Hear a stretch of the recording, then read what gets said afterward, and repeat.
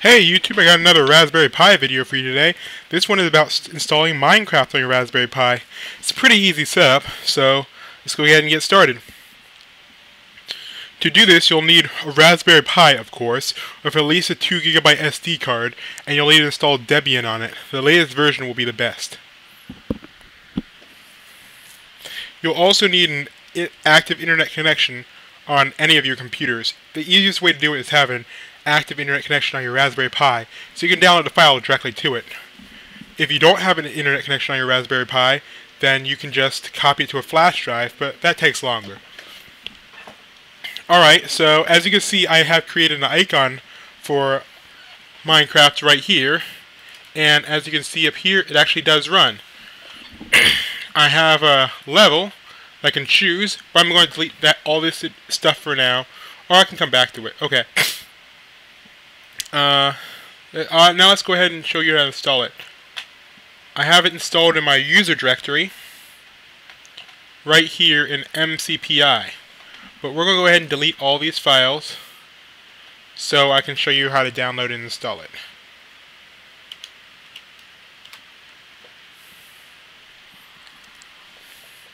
Alright, to install it, simply open up your web browser.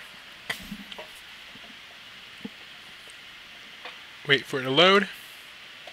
And now we will go to pi.minecraft.net.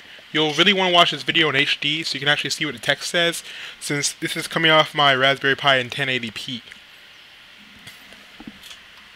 Alright, now scroll down on this page until you say to download, click here, and then click that button to begin the download process.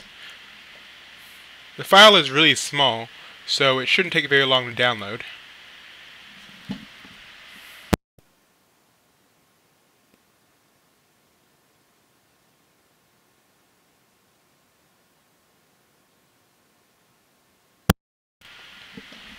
Alright, it's almost done downloading, or is that done?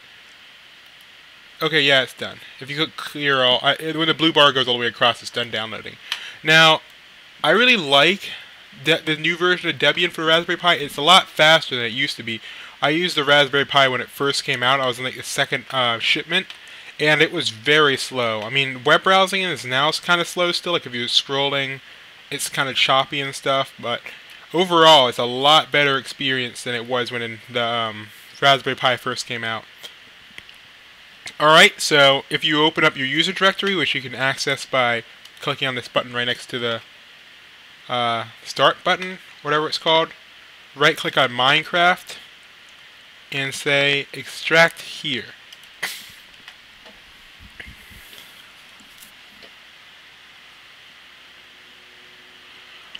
Alright.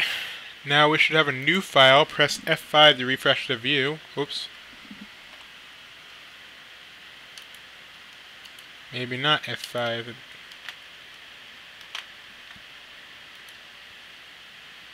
Okay. And now you can open up this, and you'll have Minecraft Pi, and that's what you'll run.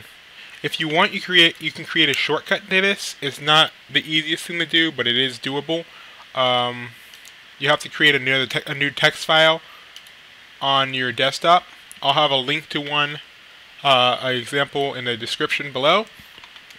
As you can see, it just points to the executable and the icon I downloaded. You can use whatever icon you want. Then if you double click this, you can click execute. If you make a shortcut, you won't need to click that. And here you go, you have Minecraft. We can go ahead and say start game. And here's the level I made. Alright, and we're actually playing Minecraft. It runs quite fast. It has sounds. This is just the standard creative mode, so all bricks break almost immediately. And you can fly, of course. And look how fast this renders. I mean, I'm flying, and it's rendering quite fast. What was that? Oh, those random blocks in the air. Alright. So yeah, you can place blocks, of course, and break them. You can't pick up blocks because it's an early version of creative mode. Pressing E will bring you to this menu here where you can pick whatever you want.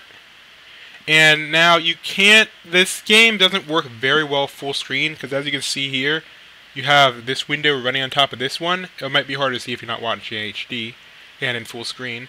But if you click this button while you're in game, it maximizes it. Just press escape, you go back to here, and you can actually play the game in full screen.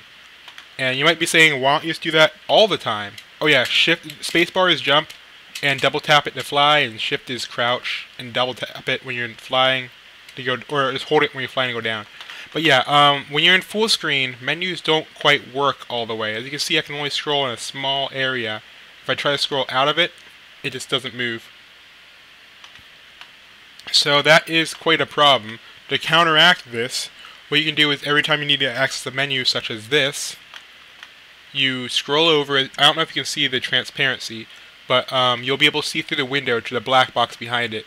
Just go ahead and click the second button to bring it back to normal size, and then you'll have access to the full menu. So let's say I want to put a sign out in front of my house.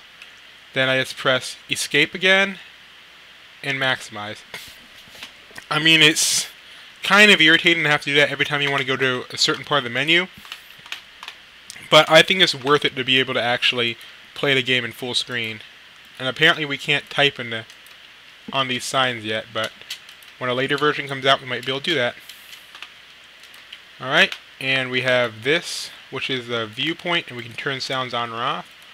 So now we're playing in third person.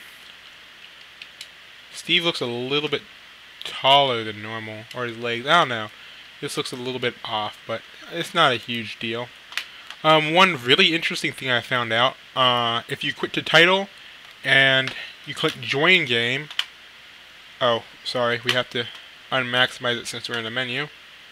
Click join game, it'll say searching for network games. That will let you play with other Raspberry Pis that are also playing Minecraft Portable Edition, not Portable Edition, Pi Edition. But one interesting thing is, if you have Minecraft Pocket Edition and you start up a game, then it will actually show up here. You can't actually join the game, which is kind of sad, but that's because they're not compatible. See, it says incompatible server. But it has the same network interface, so that means at some point we may be able to actually play Minecraft Pi Edition cross-platform with phones and tablets. That would be something that's really interesting. Sadly, I only have one Raspberry Pi, so I can't show you what multiplayer would look like, but regardless, this is still pretty cool. So, okay, I hope you all enjoy playing Minecraft on your Raspberry Pi. If a new version comes out, I'll show you so you can see how to play it without having to maximize and minimize and all that other stuff to get the game done. But yeah, see you all later.